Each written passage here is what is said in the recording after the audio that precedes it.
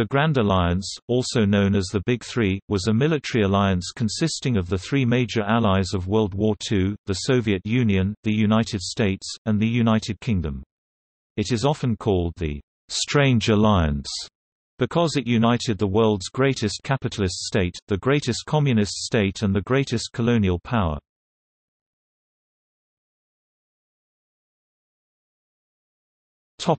Origins. The Grand Alliance was one of convenience in the fight against the Axis powers. The British had reason to ask for one as Germany, Italy, and Imperial Japan threatened not only the colonies of the British Empire in North Africa and Asia, but also the home islands. The United States felt that the Japanese and German expansion should be contained, but ruled out force until the attack by the Imperial Japanese Navy on Pearl Harbor on 7 December 1941. The Soviet Union, after the breaking of the Nazi-Soviet pact by the instigation of Operation Barbarossa in 1941, greatly despised the unchallenged Japanese expansion in the East, particularly considering their defeat in several previous wars with Japan. They also recognized, as the US and Britain had suggested, the advantages of a two-front war.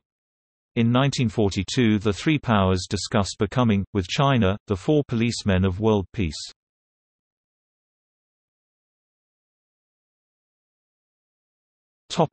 Tensions.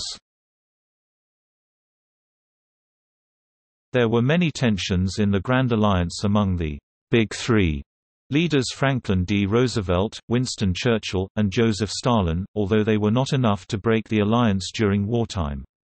Division emerged over the length of time taken by the Western Allies to establish a second front in Europe. The essential ideological differences between the United States and the Soviet Union strained their relationship.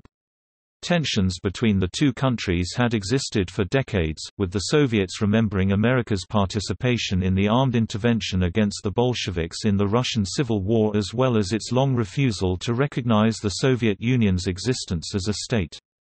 During the meetings from 1943 to 45 there were disputes over the growing list of demands from the USSR. Tensions increased further when Roosevelt died and his successor Harry Truman rejected demands put forth by Stalin.